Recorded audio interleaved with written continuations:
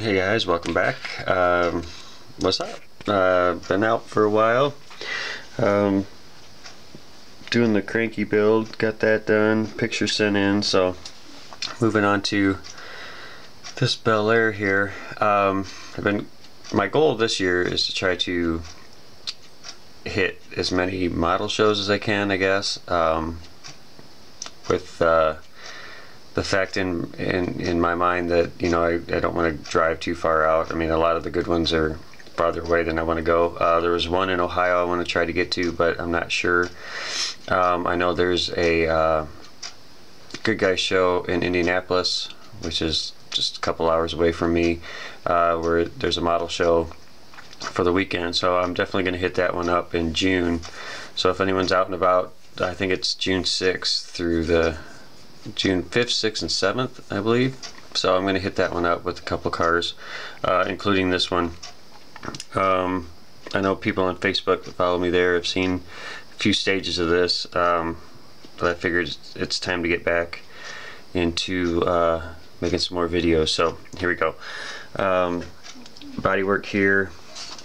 As you can see, I've taken all the chrome off. I still have to get the door handles. I filled in the rear fenders, Frenched in the front headlights. I've had an issue with getting this smooth as far as filling it with putty. I've tried, tried the Tamiya, I've tried the Bondo glazing, and it really hasn't worked. Get it in primer and it still shows you know, a little bit of well, it's out of focus, but anyway, it still shows a gap. So what's worked for me is super glue. I'll just spread a bead over it and just kind of thin it out and get it to where it's a little rough, and then just go back through and sand it, and that's been working. So, and that's what I've used to fill the gaps in the cranky calendar build as well. So I mean, it's working. I've used it on, see if I can get in here, on the headlights here. So, you know, it is what it is, I guess. Maybe I'm just not doing it right, or I'm using the wrong stage or whatever. But anyway, so there's the body. I'm not going to chop the top. There's the back. Did take the chrome off the back. I still have the hood to do. Take the emblem off of that.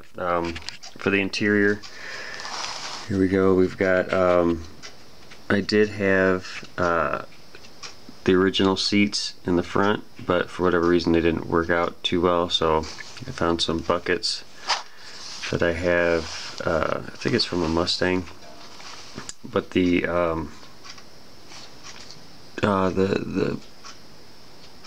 pattern on it, I guess, kind of matches the rear seats. So as you can see, I had to strip that one down and I still have to redo it. So, but as far as the interior goes, everything else is done. Got my little if I can get in there, my little flying eyeball. You can't really see, painted up.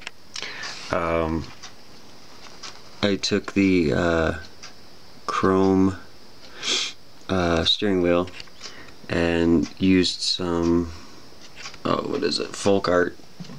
Let's see, extreme glitter, and all this is pretty much just tinted glitter, I guess, and just kept piling it up on the chrome part, and it ends up looking like oh, the old 50s and 60s steering wheels that the guys used to use. It was like the clear plastic kind of with the chrome or the glitter in it, and I did it on the shifter level too. So as far as like stock interior, it's not going to be, but I mean, it's going to work, so that's all that matters. Wheels and tires are going to be just a steel fronts. It's going to set pretty much on the ground anyway, so I won't need really any kind of wheel for the back, just the tire and some basic wheel for that. But all in all, it's giving me some fits, but it's coming along, which is kind of frustrating because the the calendar build went together like insanely easy, and everything worked out. So I was due for a problematic build. So anyway, this is what I got for the Goodguys Show. Like I said, I'll be doing more videos now that I've got that done. And another thing I had to do was just kind of get away from videos, because I was finding myself trying to compete for the best, see if I could find the best intro and this and that, and I was getting kind of frustrated. So it was kind of good that the calendar build came up, give me a chance to just like kind of unplug from it, get away from the matrix. But anyway, I'm rambling on. You guys take it easy. Thanks for all my subs. Thanks for my comments. Thanks for following me on Facebook. And you guys keep it up and take it easy. Have a good rest of the weekend. All right, later, guys.